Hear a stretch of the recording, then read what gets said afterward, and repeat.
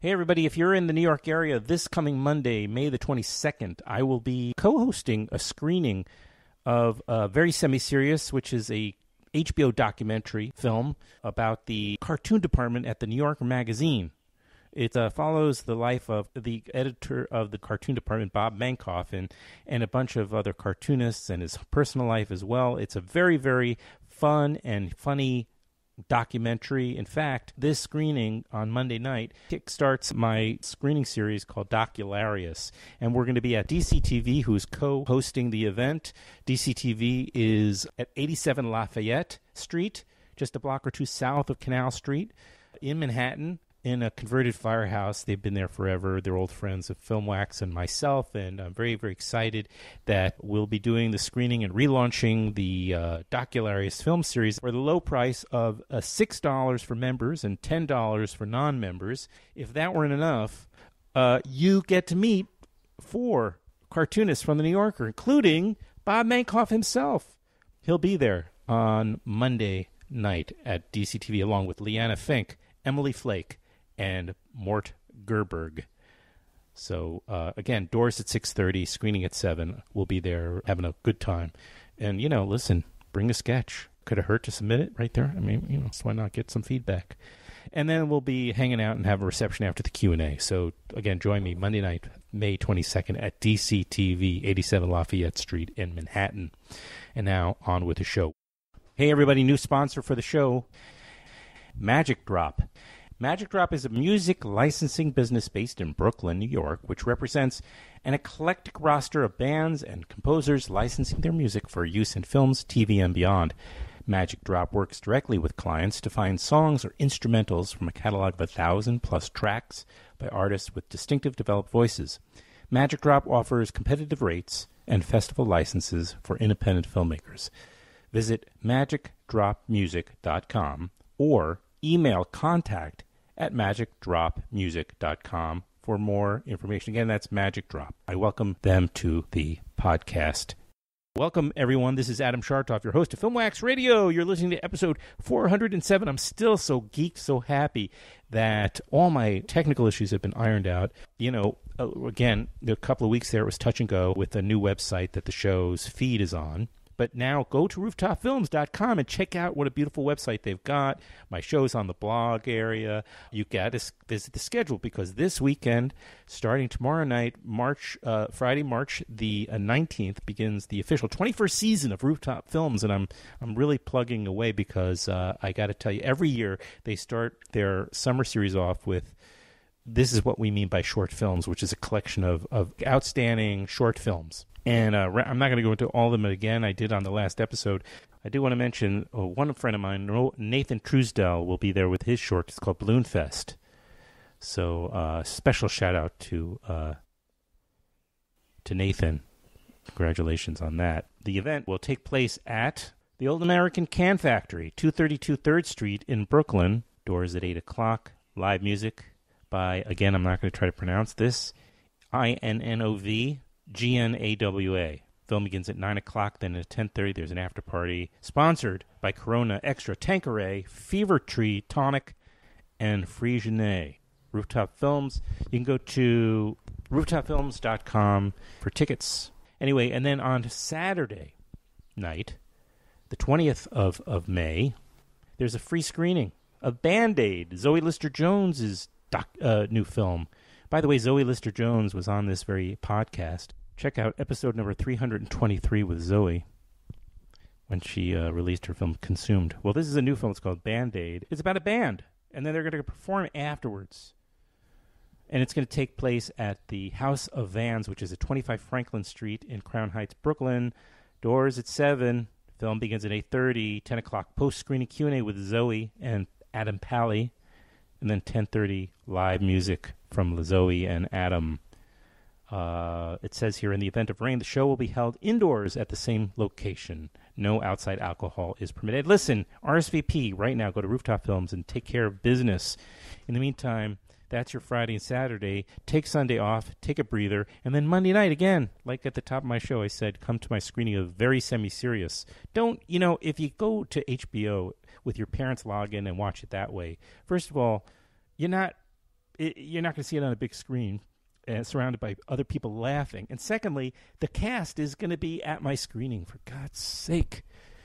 So come on down to DCTV again. I can't tell you enough how much I want to meet people that are listening to my show. And I'll be there doing my Q&A with Bob Mankoff, Emily, Liana, and Mort. Okay, now on with episode number 407. What do we got here? We have two segments today. I'm not going to talk at great length about them because you can just listen to them. One is Steve James is... Listen, I love Steve James. I love his films. This is one of the most talented documentary filmmakers out there today. You know, there was from Stevie, where he was like a big brother to this young man who was a troubled inner city Chicago, I believe. I'm just riffing because I could have some little factual errors. But then to Hoop Dreams. Okay, when I saw Hoop Dreams in the 90s, I was blown away. Who would think, you know, like 25 years later or so, I would be like friends. You know, and when I say friend, I don't mean like I go over for dinner, but we're friends. Like we hang out, we chat whenever Steve's in town. And I can't believe that I just take it for granted at this point. But this is one of my favorite documentaries and one of America's favorite documentaries ever. Hoop Dreams, for God's sake. The Interrupters, unbelievable, right? Life itself, about Roger Ebert, and there's a bunch more, just on and on. Check out his entire slate of films. There's not a bad egg in the bunch. And now he has a new documentary called Abacus, Small Enough to Jail. Anyway, I went down to the Museum of Chinese in America, which is in Chinatown here in New York City, just yesterday, and I met with Steve and the subjects of his film, the Sung family, which is a Chinese-American family. They own and operate a chain of small banks called Abacus for the Chinese-American community in various place spots, and they were actually prosecuted. I'm not going to tell you more about it because you're going to find out at length in this coming segment about this documentary, which is opening on tomorrow, Friday, the 19th, in theaters in New York and L.A. and elsewhere. And we'll have all that information on our show notes.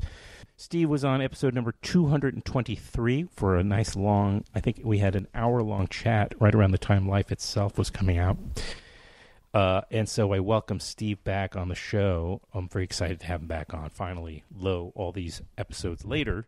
And he is being joined by the Sung family and the father, patriarch, Thomas Sung, as well as three of his daughters, Vera, Jill, and Chantrelle Sung. And so I'm very excited about that, and of course Steve himself. So that's coming up in a moment. And then I'm finally able to post this episode of my conversation with this young filmmaker named Cameron Bruce Nelson, who I spoke to almost, I think it was about 2 years ago. I think it was 2 years ago. I was a juror at the Nashville Film Festival 2 years ago. And I spoke to this young guy about his film called Some Beasts.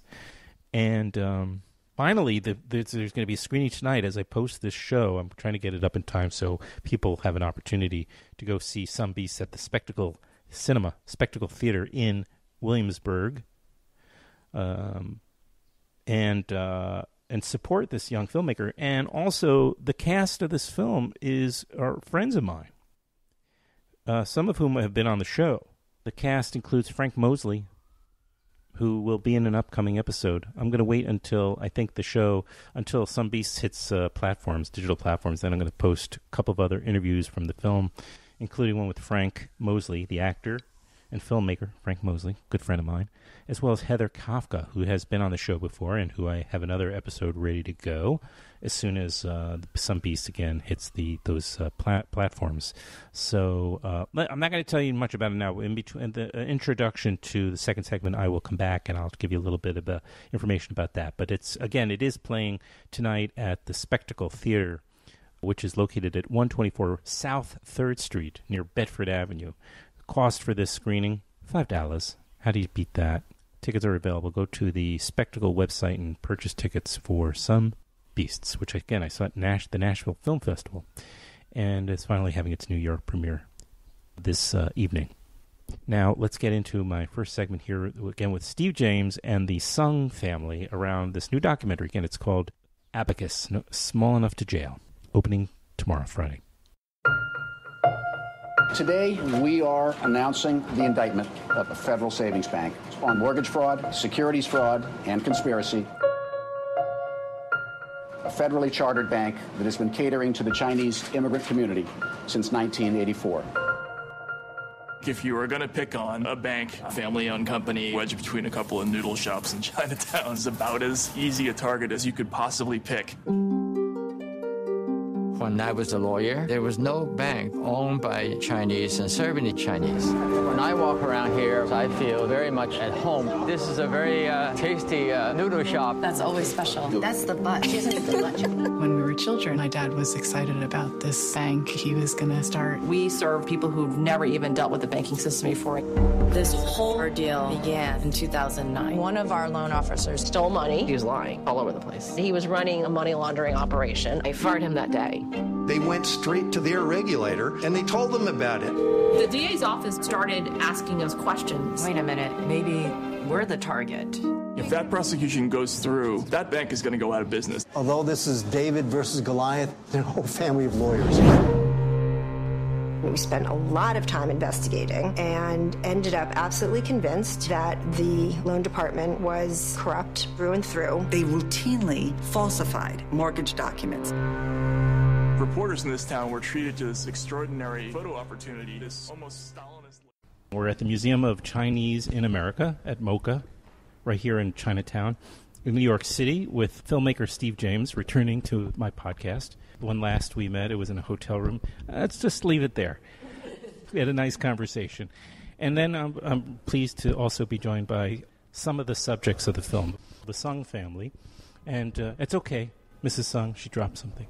It's okay, no problem. And I'll introduce y'all, and then we'll get into it.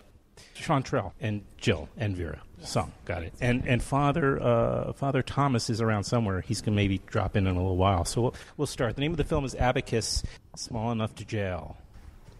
What Abacus is... Well, let's just get right into it. Since you're holding the mic, Vera, let's start. What is Abacus, by the way? Abacus is... I'm playing devil's advocate. Okay. Or devil's abacus. Okay. What is abacus? Abacus, objectively, is an object. It's a calculator. It's the oldest computer created, I think. Mm-hmm. Yes. And then subjectively, it was used as a name to name our bank. My father chose it because he felt it represented a certain amount of history and precedent and gravitas to the financial institution that he created, Abacus Bank. And it's located in Chinatown, in New York. Yes. Where it has been for how long? It's over 30 years in existence. And we have 6 branches. A couple in, two in Chinatown, one in Chinatown, one in Philadelphia, one in Flushing, one in Sunset Park, Brooklyn, and one in Edison, New Jersey. In Edison, really? Yes.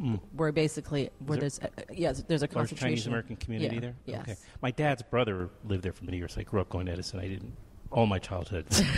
Oh, you did? So, for all I know, drove right by it. Right. Although I'm assuming they came later in the picture, some of those branches. Yes, they did. You know. Yeah. But the point is right, it's been this establishment, this institution serving the Chinese American community for decades. Yes. Right? Over 3 decades, yes. Right. And then in 2008, we had a bit of a financial meltdown in this country, to say the least, where several financial institutions were clearly playing with our money and potentially breaking a lot of laws, and also needed bailouts, everything, right? And then out of all that and all those major banks that were participating in that, the government went after one bank, or ended up litigating against one bank. Right. Is that fair way? It was your bank. Yes. Hence the film. Right. So, Steve, I know that this was brought to you by your friend Mark here, right? This story. Friend. I don't know if I'd use the word friend. Acquaintance? No. Of course, yes. He's a friend, yes, and a colleague. So you found out about this story, or he brought it to your attention, and what was it that was so compelling to you? Guys are clearly I've always liked Chinese food. Story. Number Fair one. What was compelling about it? You said you're going to edit, so. Me. Yeah. Oh. So I don't make mistakes, not you. Okay. What was compelling about it was just hearing initially about, when Mark first talked to me about it, he said, I know this family in New York. I've known them for 10 years. They have this bank. They're the only bank being criminally prosecuted, connected to the 2008 mortgage crisis. And I'm like, what? And they're a small community bank. And he said, I really think they're innocent. And he started to give me some of the details about how they had self-discovered some low-level fraud going on. In the mortgage department. In their own mortgage department, how they'd reported it, how they'd fired the guy, reported it, initiated their own internal investigation and got rid of a few other people. And yet the DA's office decided that the bank was complicit in all of this and decided to put them on trial and that this was this 5-year ordeal. So Mark told me all this, and I was like, this just sounds insane. And then he said, and Matt Taibbi, in his book, The Divide, Rolling Stone, wrote about their indictment, because when the book came out, the trial had not happened, but wrote about their indictment in the introduction to his book as a kind of Exhibit A of the unequal application of justice in America. And so he said, you should read that, and he gave me the book. And I read that chapter, and I just said, well, yeah, I see why this is. And, on top of all of that, it was like, and no one's reporting on, I hadn't heard about it. I read the New York Times with some regularity, and it was like, I didn't know anything about it. So all of that combined said, well, yeah, let's go to New York and film a little bit and see if there's a film to be done here. And clearly there was. Chantrelle. What? Why do you think Cyrus Vance Jr., right? Wasn't Cyrus Vance Sr. a good guy? Wasn't he a good guy? I remember him. He was like the VP, right? Wasn't he under the Secretary of State? Oh, he was the Secretary of State under Ford? Carter. Or Carter. He's one of the good guys, I thought. Anyway, doesn't mean that he's not. It doesn't mean Cyrus Vance Jr. isn't, but he doesn't get our sympathy in this. I'm wondering why Abacus Bank? Would you you guys must have a theory after all that. Sure. And we're asked that question a lot, as if there's some sort of complicated answer, but I really think it's quite simple. It was basically an example of going after the little guy, but it was all about politics. At that point, there was no other financial institution that had been charged criminally after the financial crisis, and it was could have been like shooting fish in a barrel, but they went after a very tiny, and this fish was a case that we actually brought to them. They had initially, before we even retained an attorney to represent the bank, they had asked my sisters to come in, to provide documents and to come in for interviews to the district attorney's office to explain how the bank operated and so forth. And so, at that point, as Steve had mentioned, an internal investigation by the bank had already been conducted. And my sisters had hired a forensic auditor to conduct that investigation and had provided that evidence to the Manhattan DA's office, thinking that they were going to then do what's right and actually prosecute the bad guys. But instead, it turned into what you now know as this story. So, and forgive, I'm asking a lot of questions as though I haven't seen the movie or know the story, but a lot of people listening will hopefully see the film, but maybe haven't yet. I have a question, Jill. Well, do you think the government just assumed this was going to be like just a slam dunk? Yes, I think so. I don't think they thought that there would be any kind of fight that's put up by us. I think they also thought that being a bank, that we would be a small bank, that we would be nervous and be concerned about our regulatory issues with having this indictment against us. So I think they definitely thought that that would be easy. Well, we're being joined by the patriarch of the family. Thank you. Yeah, thank you very much, Thomas Sung. Yes. And so, Thomas, let me ask you, there's a lot of questions come to mind. One I want to definitely ask you is, what did you think when maybe it was Mark Mitten came to you saying, I have this friend named Steve who makes films, and he's interested in, was that kind of how it went? I think it's Mark, and then Mark introduced Stephen. Hold the mic a little closer. To us. Thank you. Yes. What was your first thought about or feeling about a film being made about this story, especially when you had no idea how it was going to turn out? Well, truthfully, we always felt that we have been unfairly prosecuted. Having a recording of the events, to me, is a good thing. Mm-hmm. So I welcomed the opportunity, in fact. Steve, did you talk to him about there's going to be an aspect to the film that might get personal, that you're going to be inside their family discussions right in the middle of that, and maybe in their home, and it could get quite intimate, right? Yeah, I mean, we made it clear that we didn't just want to interview them about the case or check in with them, that we wanted to be around when they were processing and dealing with it. I mean, there were boundaries. Jill, despite my persuasive charms, did not allow us to film with her family. Mm-hmm. I kept coming back to that, didn't I? Saying, come on, are you sure? Just a little bit, because mm-hmm. we did want to see them apart from the office and the dealing with the trial to some degree. Not a lot, but to some degree. But it's fine that we didn't get that, and we totally respected her reasons for not wanting that. But they were very cooperative and game for us to be there to sort of see this process that they were going through and sort of witness it up close, which is good because that is the heart of this film. We weren't able to be in the courtroom. We tried. We weren't able to get access to the prosecution during the trial. We tried. We weren't even able to get access to the defense team during the trial, and we really tried with that. Sure. So what we were left with, and I put that in quotes, is the family. But you know what? That really was the heart of really understanding what this was about and what it meant was to be with the family. And thankfully, they gave us that access. What was the defense? What was their biggest concern about somehow participating in the film?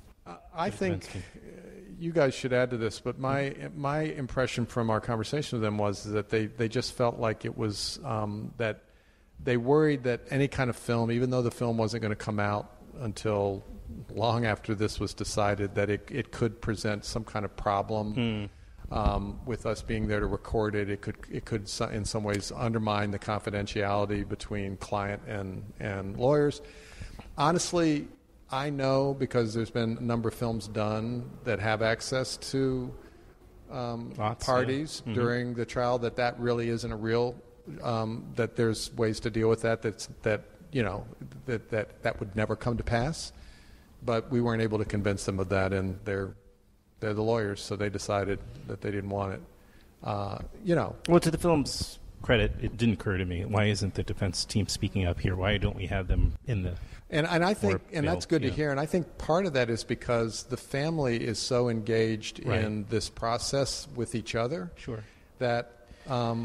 It more than fills any void there'd be there, and it's compelling and it's different. Mm-hmm. It's different to sort of see a family going through this in the way you see that in the film, whereas typically you see lawyers involved in every aspect of it. Right, and it makes sense. The bank, even though it's a financial institution, it's a family business. You don't see that too often, and it brings me back to that point. I'm glad it came up because.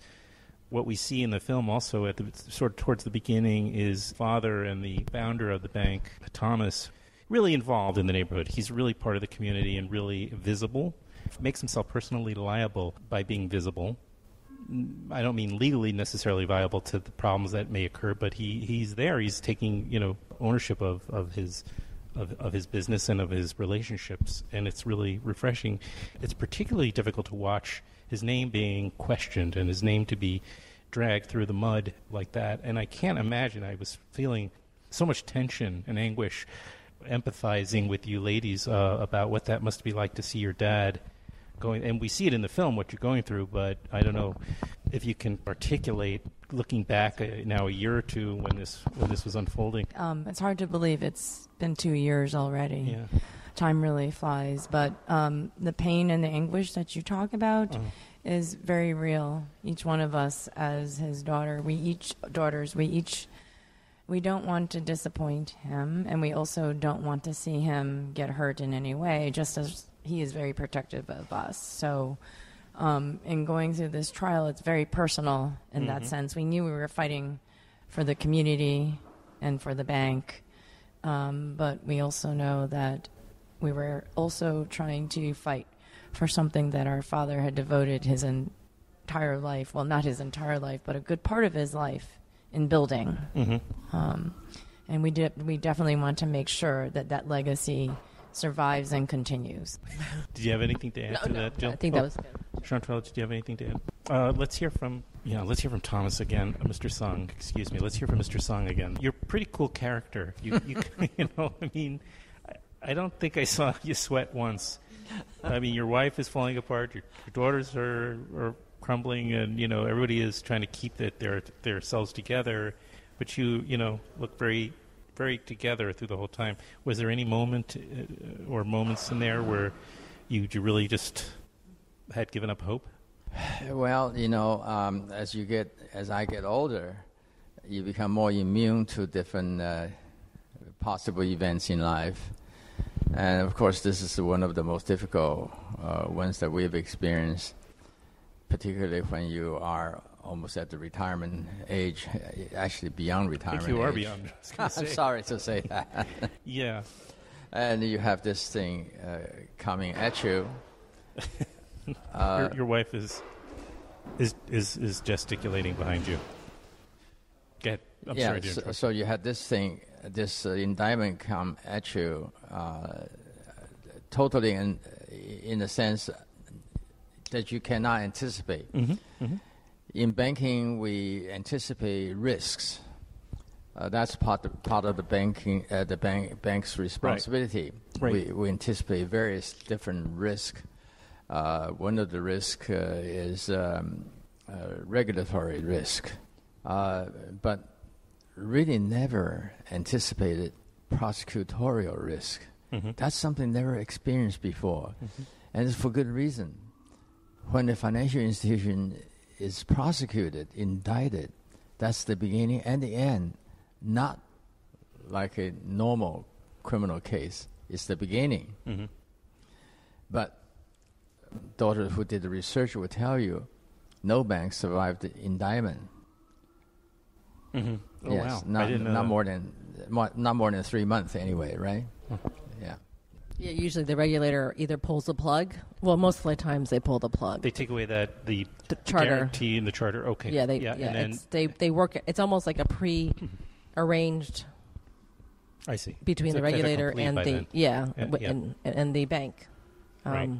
So yeah, my father's correct. This was completely unprecedented, and but we felt that my father was talking about risk, and I'm nodding my head vigorously because that's all I do my whole day is in my job as the bank president is I have to constantly assess risk. Risk management. Yeah, and but when we looked at the risk of going to trial versus the risk of taking a plea that was completely untrue, we felt that the risk to the institution was much greater, actually was fatal if we took the plea.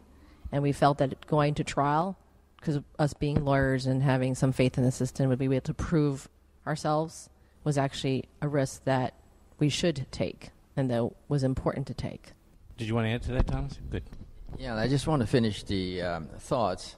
So, yes, this risk or prosecutorial risk, it was never anticipated. We know it's a horrendous risk. It's a life and death risk to be indicted. But there was no choice. They want you to either go through the trial. They really don't want you to go through trial. They just want you to die. But we felt that we had to move on and defend the case. So in that respect, they took the risk away from you because there's no choice for us. We had to fight. But to answer your question, how is that we feel so calm about it in approaching the thing here? No, I just asked how you did. Yes.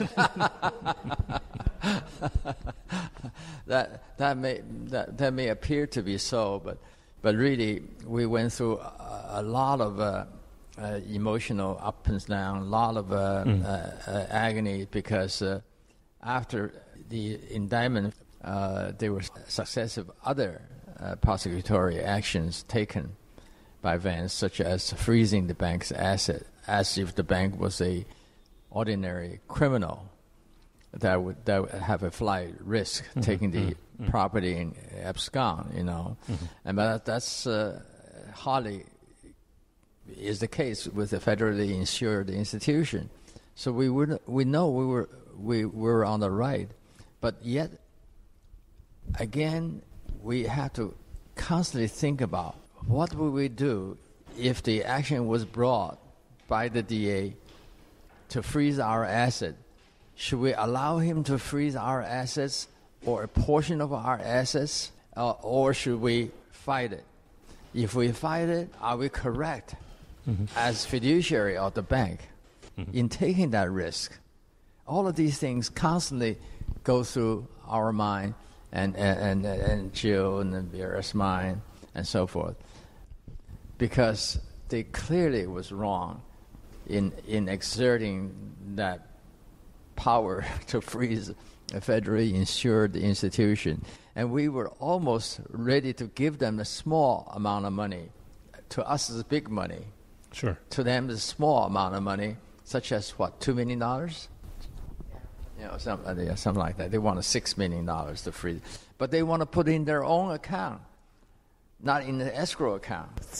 Isn't this, you laugh? This is honest truth. That's amazing. Yeah, we said no go. We said no go. No way. If you lose, if we win the case, how are we going to come to ask you to give us the money back? Right. So our regulator sort of to back us up a little bit on this point, I believe. But anyway, they gave up on exerting that. Thank goodness. That risk. Anyway, I know that we have to wind down. So I just want to thank the Sung family for being so open and sharing their story here, and to Steve James for telling the story so sensitively and dramatically. I mean, it's the film, which again is called Abacus, the subtitle of which is Small Enough to Jail, and it's going to be having its theatrical later this week, Friday, the 19th, at the IFC Center in New York City and at the landmark Nuart in Los Angeles. Well, it's going to be other places. It's going to be dozens of other places with the Steve James moniker. Plus Motto Pictures, my old camp friend Julie Goldman. You've got Motto Pictures. You've got our friends at Kartemquin Films behind the film. Yeah. So it's quite a lot of powerful people behind this. A lot of pedigree. Everybody but do you think everybody but Cyrus Vance Jr. Do you think he's going to be coming to see the film? I think he will. I hope he brings a big group of people from the DA's office. There's a lot of ADAs over there, right, Chantrelle? Well, I know, Steve, you got to run, so thank you very much. It's good to see you again. And thank you, Adam. Thank you. Thank you all. It was a real pleasure and honor to meet everybody here. Thank you very much. And thank you to the Museum of Chinese in America. Thank you very much. Again, Cameron Bruce Nelson's film Some Beasts, opening tonight at the Spectacle Theater in Williamsburg, 124 South 3rd Street, right off Bedford Avenue. If you haven't been to the Spectacle, go check it out. It's a nice little micro cinema. The film is, Sal, played by Frank Mosley, has left modern society. He's like the contemporary Henry David Thoreau. So he's left modern society, his past, and his girlfriend to live off the land in remote Appalachia as a caretaker and a gardener. But is this remote living freedom, or is it some other kind of self-imposed prison? Sal struggles with the isolation of his new job. Again, the film co-stars Lindsay Burdge, who's been on the show before, and Heather Kafka, who's also appeared on Filmwax Radio and who will be in another upcoming episode. And I got to get Lindsay Burdge on. By the way, just had seen her in Nathan Silver's new film, Thirst Street. She was terrific in that. So I got to bring her back with Nathan. I think that's going to have to happen. Bring the two of them back on the show. It'll be like Nathan's 4th or 5th time on the show, and we'll bring Lindsay back on. But anyway, she's in this film. It's called Some Beasts. Go check it out. If you can't make it to tonight's screening, wait and I'll keep you appraised. Connect with all my social media so that way you can keep appraised. I really enjoyed this film when I saw it. You can visit somebeast.com to keep in touch and subscribe to the newsletter and keep in touch with the film so you too can see it. Now, let's go into my conversation with filmmaker Cameron Bruce Nelson. This is really great, Sal. Look at this. Yeah, I know. It's amazing what they've done with this. Look at the kale. Look at this. You see this, Riley? Look at this. It's beautiful. Look. You can actually eat it right off. Hmm? Hmm? You want some? Here. Some? It's a rite of passage. You're crazy. Stick that in your pocket for later. See him right over here? Riley, come here. Yeah, I'll follow you. Look at this. It's snowing and look at those flowers are still in bloom. Isn't that cool? Isn't that cool? Let's go take a look here. Go on in.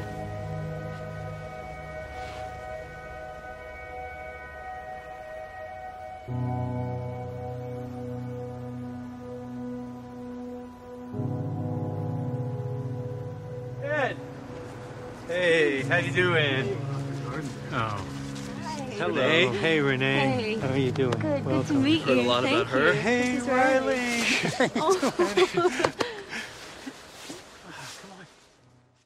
Just got our first 5-star review from Verite Film Magazine, which is a UK-based publication. Where did they see it? They saw it in Nashville, so it's nice that we had our first Nashville review be such a glowing review. That is very glowing. 5 out of 5 stars. We're hoping it's a 5 out of 5, not 10, right? Yes, that's correct. You are listening to Cameron Nelson, who is the director of Some Beasts. Is this your first feature? This is my first feature. Congratulations. Yes. Thank you. Pleased with it? I am very proud of it. Oh, good. Very proud. That's nice to hear. It's gone through a long journey. Gestation period or whatever? Yeah. I lived on the farm for 3 years and then moved to Texas and then wrote the script. And then we spent 3 years making the film. Right.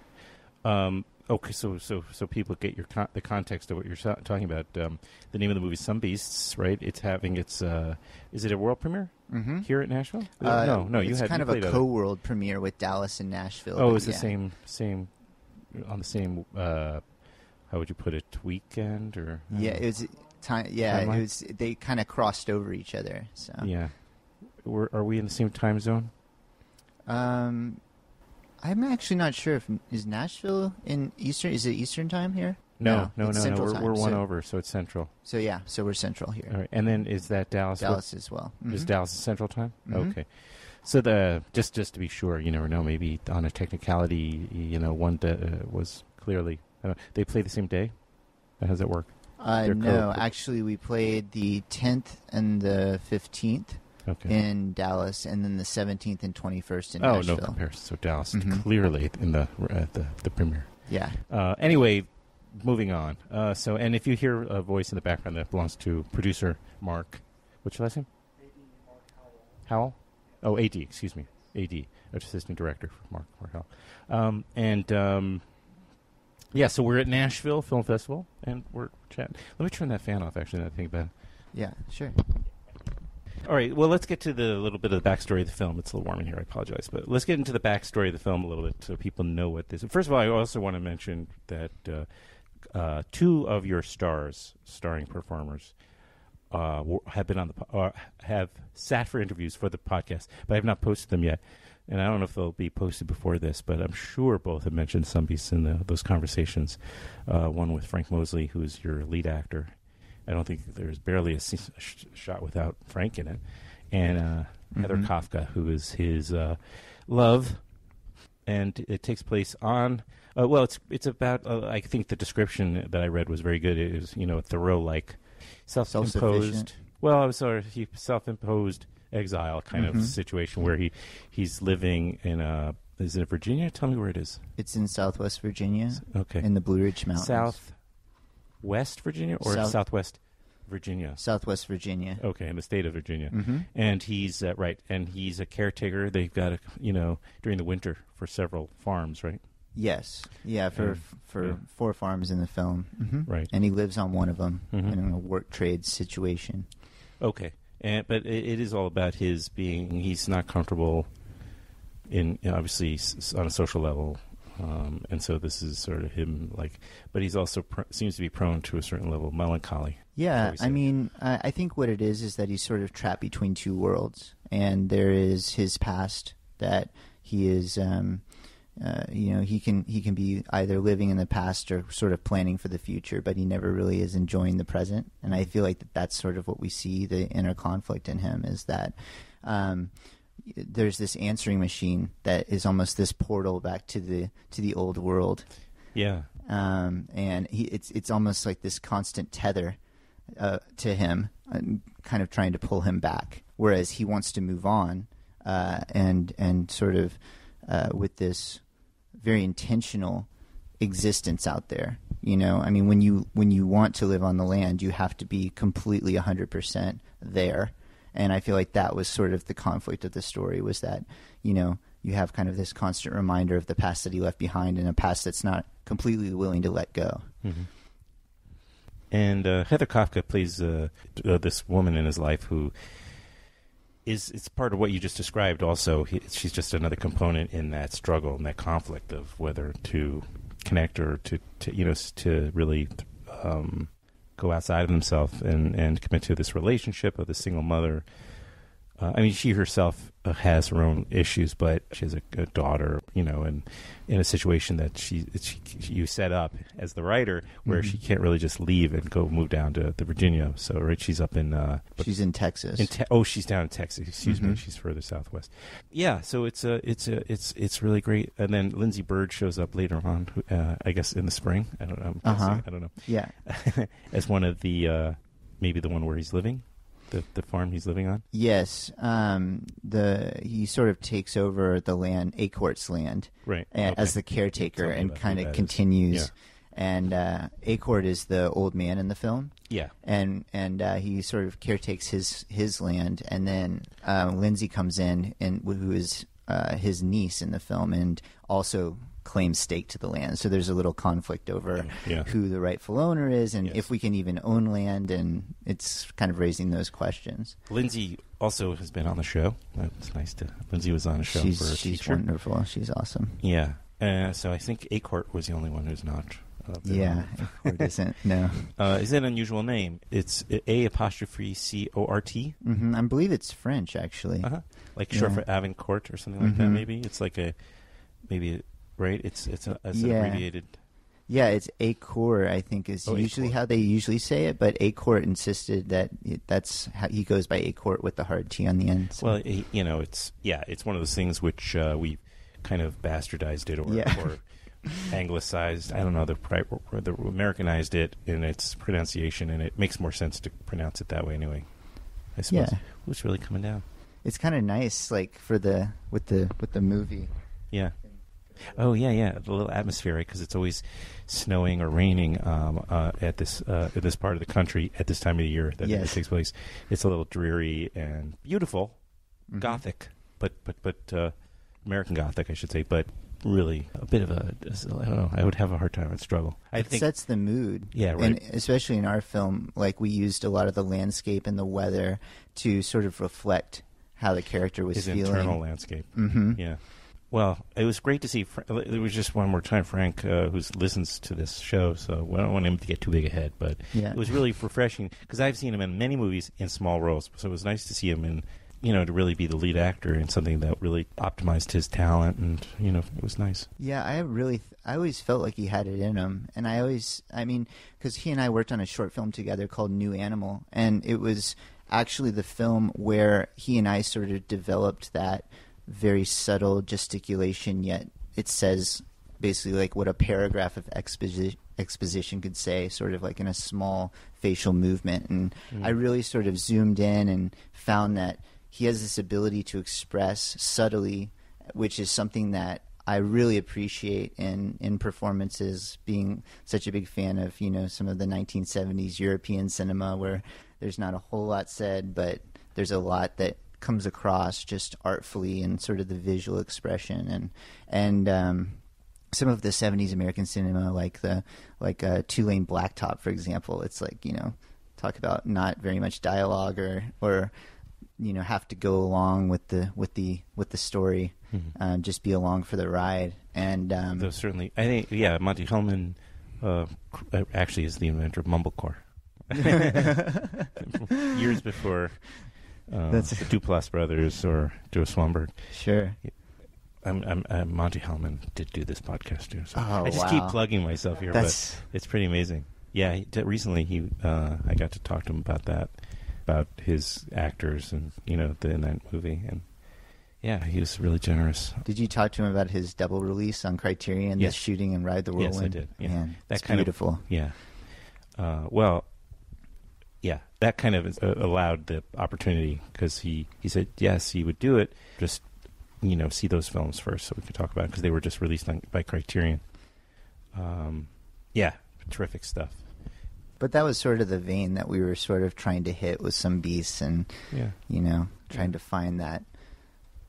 I don't know if I said this in the Q&A, but Bob Rafelson is a huge influence. And like King of Marvin Gardens, when they go explore Atlantic City, the reason why he wanted to do that was because it was sort of like this ideal of the American dream, yet it's like completely dilapidated, and exploring these American backwaters that once stood for something and now are something completely different, and just exploring those through cinema is just, it was something that I had worked out there and sort of knew kind of the places that I really wanted to focus on and the mood I wanted to evoke and the actors and non-actors I wanted to put together in the scenes and play off of each other to find something that was truthful yet said something about what the American dream has become in a way, how it's changed. Well, since you're starting to talk about your influences and your personal way in, I'm just curious, how did you enter, did you grow up around movies, and where'd you grow up? Did your parents introduce you to that, or one of your parents? Or actually, I came to cinema through music. The reason I was out on the farm is because we had a music collective, and the way I started making movies is because I would make these collage films, and we would project them on the wall in art galleries, and we would play the music behind the audiences and so we would play these live scores. Growing up, my parents really weren't cinephiles, or I was kind of the typical kid. I'd go to the bigger movies, but most of my time was spent outside as an only child with kind of using my imagination. Sure. And I had friends and everything, but it wasn't like I had like a big family like where we could all go out. It was more just like me exploring nature by myself. And right. I mean, maybe that's how I got the overactive imagination. Absolutely. Sure. Yeah. And you could see it in Frank's character. What's his name? Sal. Mm-hmm. You could kind of see he spends a lot of time by himself in nature. So it's not so surprising. I talked to Kelly Reichardt, too, who you should meet. I would love to meet her. That Kelly, would be a dream come Kelly, true. Note to self. Yes. I'll get you her email. No, but she did. She had a different kind of world, or rather childhood. But she also explores that same kind of the similar themes that we're talking about, and about sort of the underbelly of America and the open space. And she, I guess, had maybe a police detective father or something, and.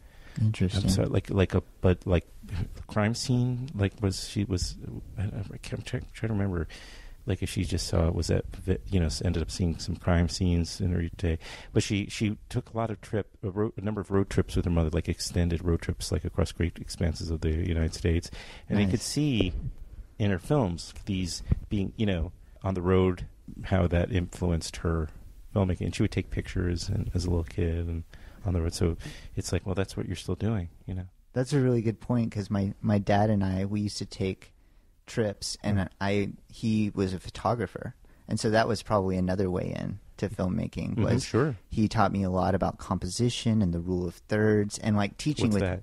Teaching without thinking. It's teaching without teaching, but it's where the photograph is divided into three horizontal sections, and you're sort of like the traditional classical composition is to frame like a certain way. And so he raised me kind of with those ideas for composition in mind, and then also how to expose, how to underexpose if you want to, how to use like slow and fast shutter speeds, and he would give me his Nikon that he and I would take photos, and he would sort of like help me and show me like what the different lenses did and all different kinds of stuff. So he was a huge influence on my film work, and he also gave me my first video camera right before I left college to go travel the world. I went and traveled and backpacked through South America and lived in South America for almost a year, and then went over to Europe and backpacked through Europe. And the whole time, that was where those video collages came from. That I used for the music and the compositions, and so it was all. Looking back on it, it all seems like it all makes sense, in a weird way. Some distance now that you're talking. Hey, yeah. Well, this is not a therapy session, but, right? But happy to help. Happy to help. Where did you grow up? Where was this taking place? I grew up in Austin. Oh, you did. You grew up in and I imagine even though you're a very young guy, I don't know if quite like Slacker had quite happened in those years yet, or maybe coinciding with that. What year did it come out? 91 or 2, I don't know. 92, I think. 92, maybe.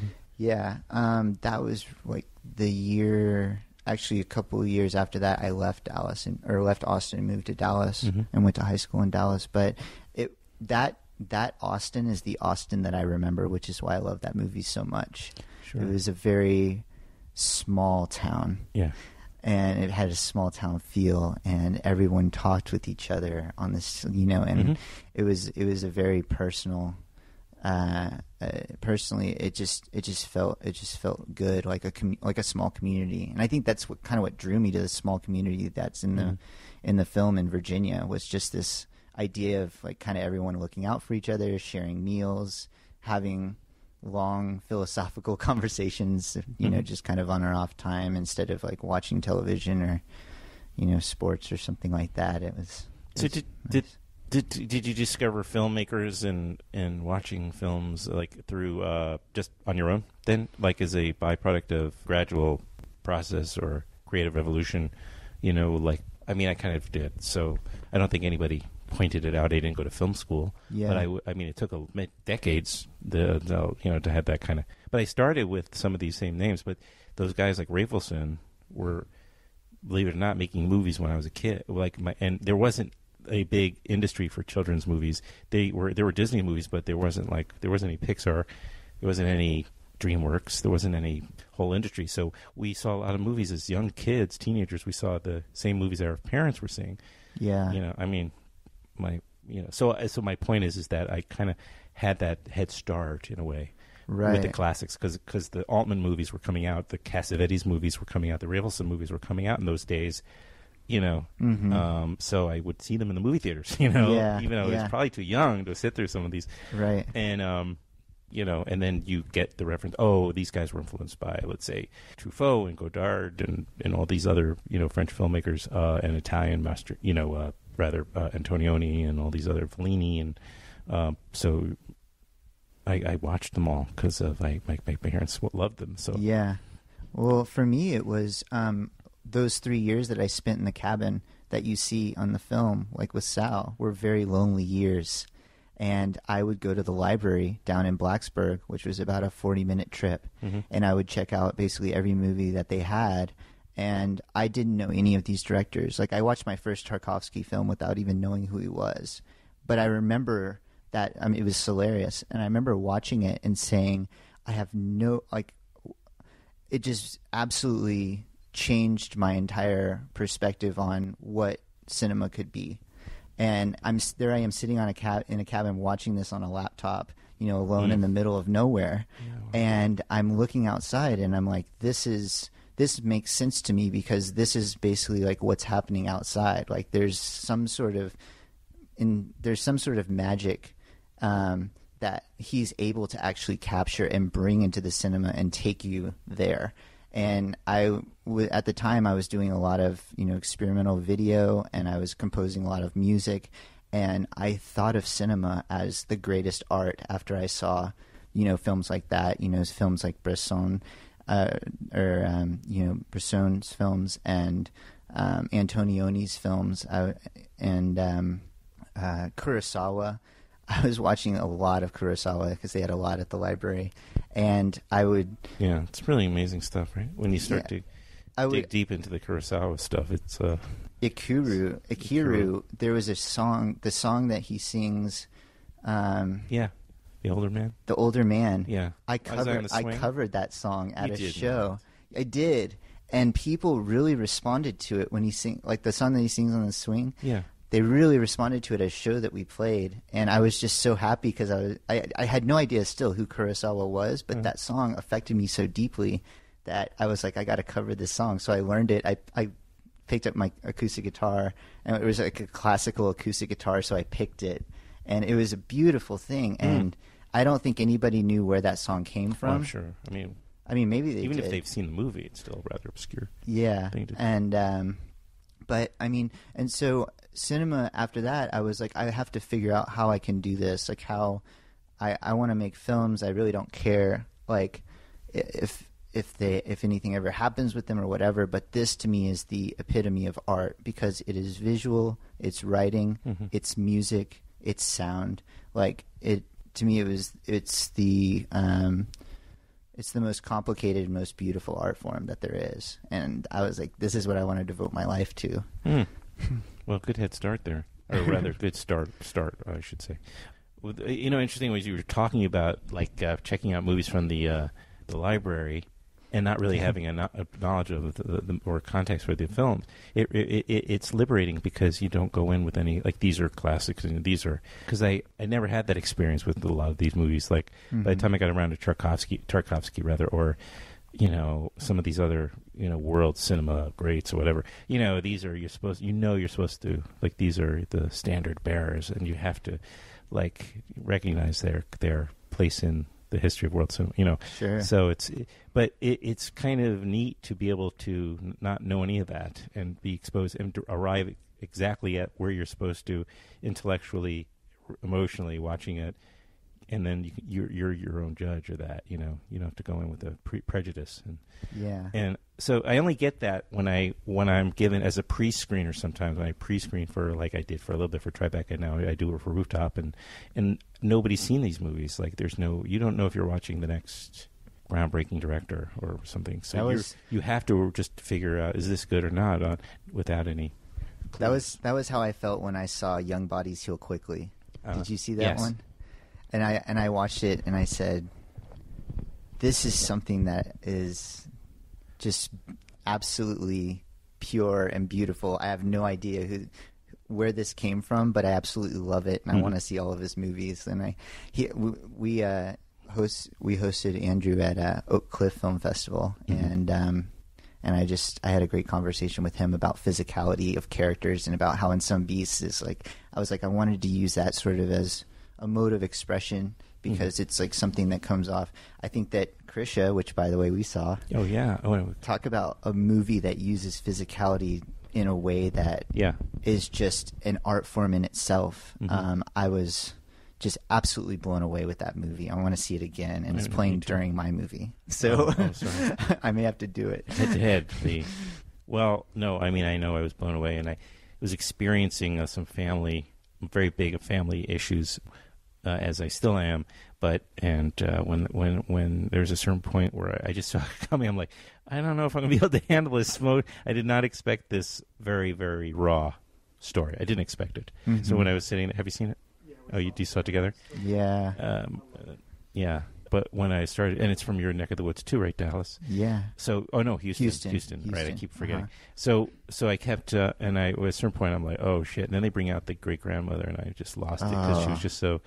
There was just something, and then Krisha's expression, and I've talked about the film already on this podcast. So, but it's glad finally now it's starting to creep into the world slowly. I was hoping Trey Schultz might be here, but I don't think he's here. I haven't seen him. I can't wait to meet him and just shake his hand and thank him for that movie. Oh, wow, yeah. Well, if you're listening, there's another one. We'll have to make sure that he sees Some Beasts. So I'm sure he'll really love it. And I didn't want to. There are some other things going on with the film in terms of the storyline, but the truth of the matter is that you just kind of have to see it. You don't want to give away. It's not like there's a big mystery to it, but you do understand the reference of the name at a certain point in the film late on, and there is a subplot involving another younger, also I don't know, outlier type. What would you call him? He's like another outsider type. He is. He's this young boy who's sort of runaway who seems like he's in the woods. Kind of moving from. He's either between living in the woods or kind of squatting in houses. Right. Which I used to caretake houses when I was up there for families that were like away in the winter, and it was weird when you would hear a sound in a house, and you were kind of wondering if because there were people around who would find out that people were leaving and squat in houses, and so that was sort of where that it's a comedy. Okay. But it's about these two guys who but they're it's in the Catskills, I think, and they're not caretakers though. They break into houses and because everybody's away, during the winter, and so. But anyway, they break into houses is my point, and it's a comedy though because it's. I guess it's the flip side of what you're talking about. Mm-hmm.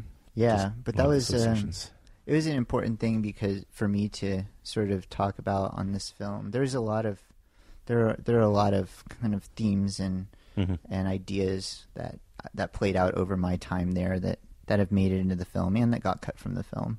Yeah. So, music was a big part, and there is a part. I noticed that with Gary when he's playing. Yes. Music in the barn. Yeah. It's sort of this really good music. Very big moment, and to me there was another moment like where he was drumming that got cut, and it was a very intense sort of drumming scene, and it like played in sort of like intercut with this other scene. It was good, but it was one of those things where it. Would you go back to Krisha? Did you think about this the way that you sound in that also, right? Absolutely. It reminded me. There was like parts that reminded me of Punch Drunk Love. Yeah, that's the reference I bring up too. Yeah. But that composer also, I believe, didn't he work on a teacher too? Pretty sure. On which one? On a teacher. Oh, a teacher. Yes, I think you're right. Yeah, and his scores have always just have blown me away. I mean, he the way that he picks out instrumentation to sort of bring out parts of scenes is just it's really he's really intuitive, and there's not there are composers and then there are film composers, and that he's a true film composer in that he sees the work and can actually like enhance the work. So I was very impressed, and also the range, because he has some like there are cello glissandos that are just like very slow and very ambient, and then he has the complete opposite, right? In this kind of jarring, very intrusive level of noise, like Punch Drunk Love did, exactly, on a constant basis, and it adds to the tension so well, as does the camera movement. I mean, which normally you might get, it's too busy, but there's something about it works, the chaos that it brings and the tension, as you put it. It just was remarkable. First time feature also. It's just, I don't know, like how they knew certain things would work. It was risky, and all the risks like totally paid off. Yeah, they did. Yeah, that's rare. Yeah. So tell me where, I guess, Some Beasts will be. You mentioned a few more festivals coming up. You have a lot of festivals booked. It seems to be a very festival. No? No. Oh, okay. Not yet. So we're out to a lot. Never mind what I just ignore what I just said. Let's back up. So you kind of made it through have you done? You did a few though so far, right? We've done Dallas and Nashville is like what we have so far. Okay. Yeah. So you're submitting still. Yeah, we're definitely still in the submission stage, and we're being very careful about who we submit to, and just we want to definitely like have. The film it's a slow art film, Yeah, sure. But at the same time, it's for me, and the feedback that I keep getting is it's one that needs to be seen on the big screen. And the DCP of this film and the 5.1 surround are so important to have it's an experiential film is another thing that I keep hearing, and I think that that's a big part of the experience. And so having as many screenings in actual cinemas is going to be, I think, really important for us. And well, the first part of that is obviously festivals, because there's no saying, there's no, obviously, I don't know, no given for in terms of theatricals and all that. We have no. Yeah. we're definitely, we understand the state of the theatrical. I mean, the good news is that we did do the IFP Narrative Film Labs, and so we're eligible to apply for the IFP Screen Forward. Which exactly. Yeah, which Leah Meyerhoff is going to be doing. She's going to be showing Unicorns. With Unicorns, awesome. Yeah. And L for Leisure is coming up, which is another great film from these LA guys. Nice. So, but that would be great. We could probably help that along. You get whatever it's worth, the Filmwax endorsement. I don't know if it'll be the final, but we're out to Rooftop too. Okay. So. Did you have a short there ever? No, I did not have a short. But Krisha did play. It was a short first. And you said you saw that, right? Yes. Okay, and it played at Rooftop, so that I think that part of their agreement is that if you do a feature version, you're playing it at Rooftop. It's sort of like nice. So it will be there as well. And I've been in touch now with Krisha, who I met and had a nervous breakdown when I met her. So she now calls me the crying man. Oh wow! But we had kind of all. I went to their little post party at lunch thing. And talked to her for a while, and we've since been in touch, like occasionally on social media, and then kind of writing notes to each other. Nice. But so I hope that we get a chance to all meet again. She lives in Mexico.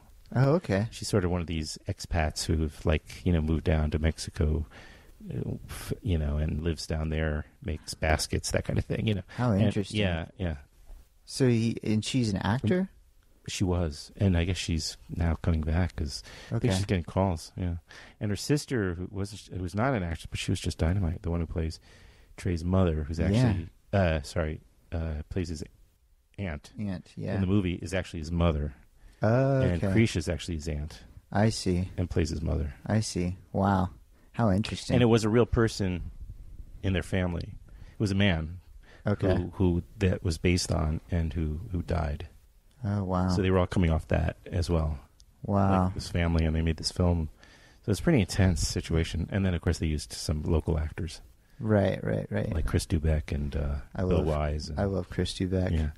And I have another episode to post with him from this South by, with him and Bill Wise and Heather and Johnny. So it's nice to kind of just have eventually hear all the different perspectives on these film projects that are. I think there just seems to be a spate of great movies, and it's exciting to me. I'm at least a generation or two older than you are, but to see it's still every time to talk and find out the influences.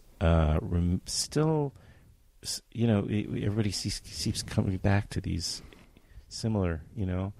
So all that says to me is not that everybody. Like I was suggesting earlier, where you kind of told who you need to go to. Right. But I think it's a natural thing where because they told real stories about it was all character driven and story driven.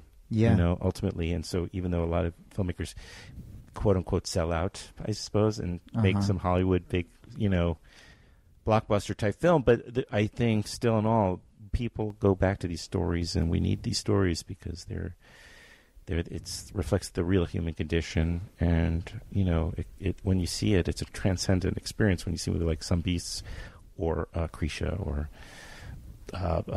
Marvin Gardens, whatever it is, it's like these are transcendent films. You come out changed, I think, at some level. Yeah. There's an authenticity to them that just when I was growing up in the era of 80s and 90s movies, they're harder to find in that era, and I feel like that's the reason why there's so many filmmakers from my generation who are going back to the 70s. Yeah. And we start, I feel like a lot of us start with the 60s, you know, like with the French New Wave and the then Italian neorealism, Sure, you know. yeah. I mean, Rossellini has a huge part to play in Beast and sort of, Visconti and Bertolucci to some extent, you know. Yeah. He was on this too. Really? Yeah, believe it or not, I talked to Bertolucci. That's amazing. You have to go back and listen. Yeah, that's amazing. It was a Skype call, but yeah, he was at his new movie. Recently. Wow, he had a movie out recently. And it was very Is small. it the one with the brother and the sister? Mm-hmm. Nice. I really wanted to see that, and it hasn't been. I don't know where to get it. Maybe. I don't know if it's available. You're right, but it was. But he directed it like in a wheelchair, right? And that was like one of the big things I read in Film Comment was that he had been sick, you know, and he retired, and then he just was, I guess, getting so depressed he realized I can't keep going on like this. He said it in Italian though. Yeah. And he said, and then so he finally just decided to do a little movie, right, all inside of this, you know, basement basically of this house or building, and with these two characters and. You know, and it brought him back to life. He said, and it's meant he doesn't care if people watch it on a computer or on a watch. He says, "Wow." So he says, but yeah, the reason I brought it up is because, you know, there's usually so much motion and dollies in this movie, and I hear that this is like one film where it's like there's a lot of static shots and a lot of just wide shots and it's very still. Mm-hmm. And I thought that was very interesting. That you know, you know, there's so many directors that like have a style, but like. It seems to me like he's just staying true to who he is, and that was really refreshing to hear. It's nice. Yeah, well, he's made some very big, expansive movies. I know. So I think he probably tried to take that to the intimate story kind of approach. I don't know. Well, so hopefully we'll see you in New York this summer. Yeah, I would love to be there. Nice meeting you. It was great meeting you too. Yeah, thanks for doing this, and we'll look for big things from you and from the film, and hopefully come back on. Would love to do it. Yeah, that was great. Yeah. I really enjoyed that. Thank you. Sure, thank you. Thank you, everybody. We're on Instagram. We're on Twitter at Filmwax Radio. We are on Facebook at facebook.com/filmwaxradio. Of course, we have a website, and it's called filmwaxradio.com. You can find episodes on iTunes, of course. Please go and subscribe. Leave us a nice comment and star rating. I always ask for that, but it's really important. And also, we are available for streaming off of Stitcher and YouTube as well. And I'm going to be looking soon to get us on Spotify and SoundCloud and everything else. But baby steps. Be back in a few days with a brand new episode, of course. Who's coming up here? We've got another wonderful episode coming up I've got Karen Cooper, who has been with Film Forum forever. We've got episode coming up with Bob Hawke, film champion extraordinaire. We've got Abel Ferrara still to post. I've got WFMU personality Clay Pigeon and filmmaker Rachel Schumann, who have a documentary out called 1 October. We'll be posting that shortly. Their film is about to go to the Lighthouse International Film Festival as well as the Cape Cod Film Festival, so we're going to get that up in a little bit. Leo Roshovsky and Todd Soliday with their new documentary. It's called Big Sonia. Very entertaining film. And can't wait to play that for you, along with Women You Should Know, which is an organization which basically champions projects by women.